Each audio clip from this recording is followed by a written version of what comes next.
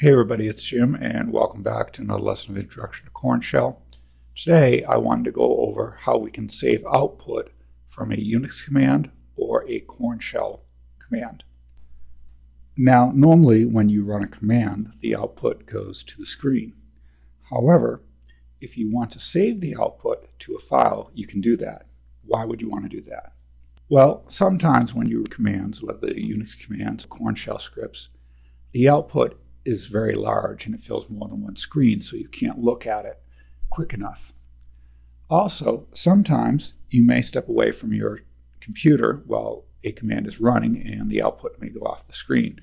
Also, you may want to save the output so that you have a snapshot of how your system looks at that particular point in time that you can use to compare at different points of time. For example, you may do a snapshot of how large each file system is and compare it to snapshots taken at different times.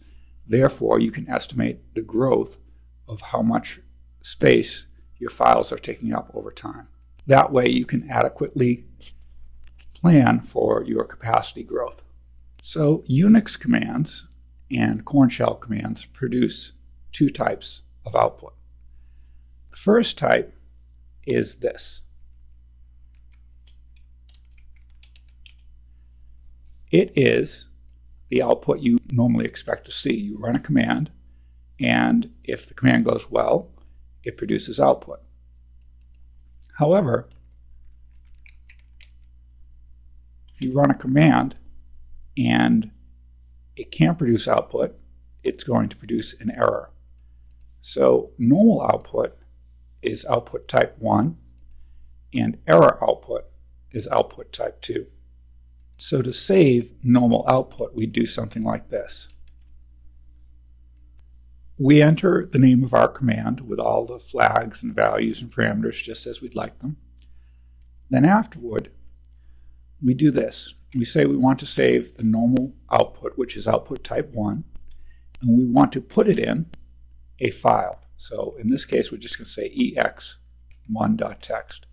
And you notice this is how you do it.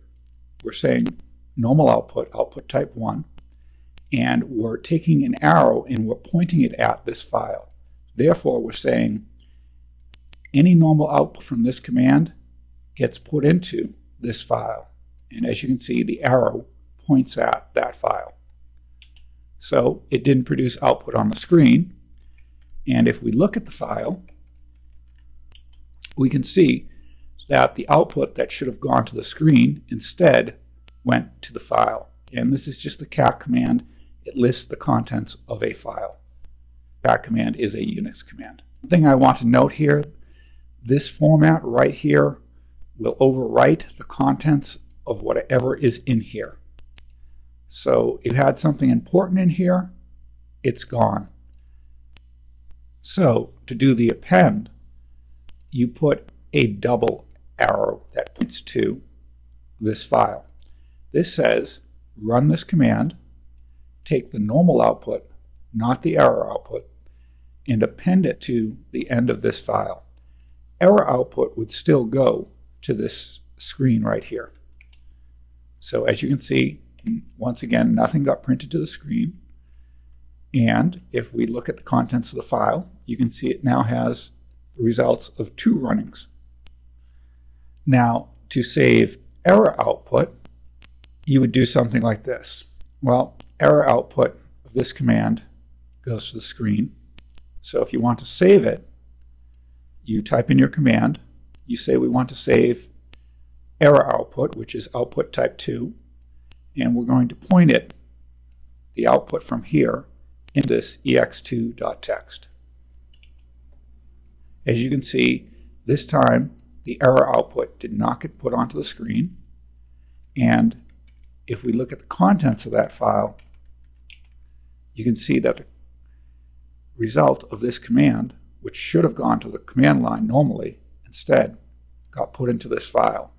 And once again, this single arrow that points to the file means overwrite. So whatever was in here before this command was run is now gone.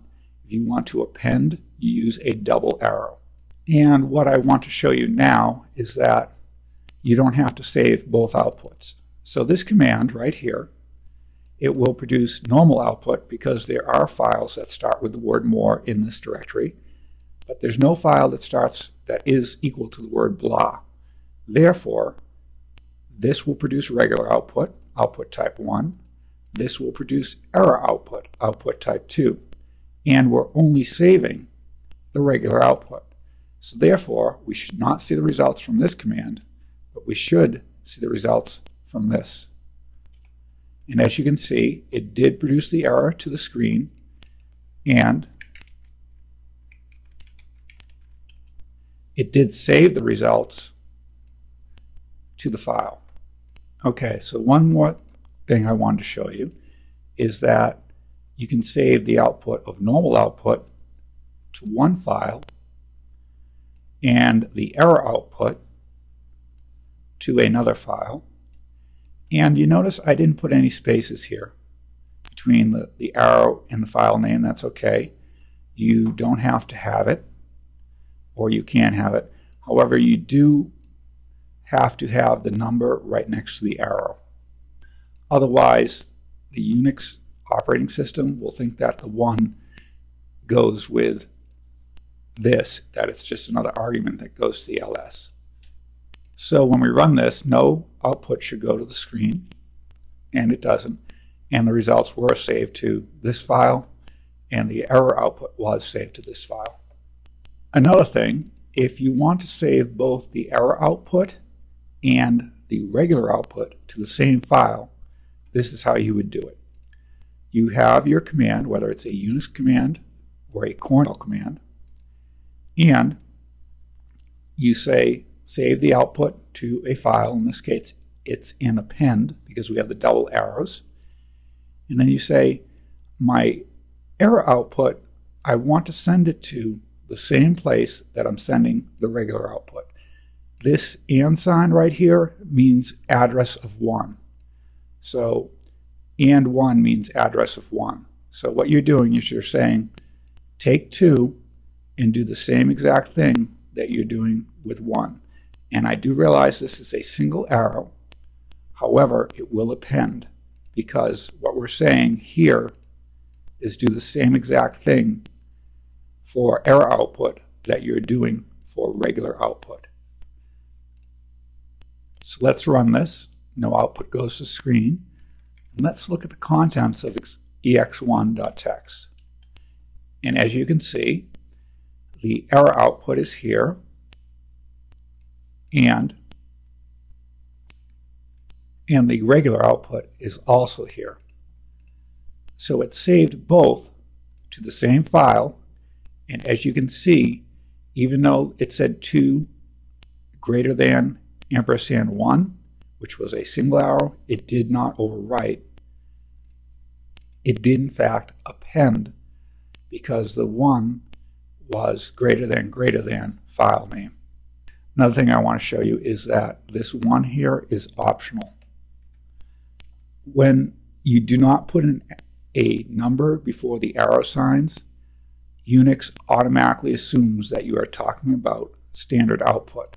So it knows that you want standard output from this command to be appended to this file right here. And it also knows that you want to take error output and do the same exact thing that you did with standard output. Now, the reason why I kept putting the 1 in front is it's easy to explain this right here when you see the 1 in front.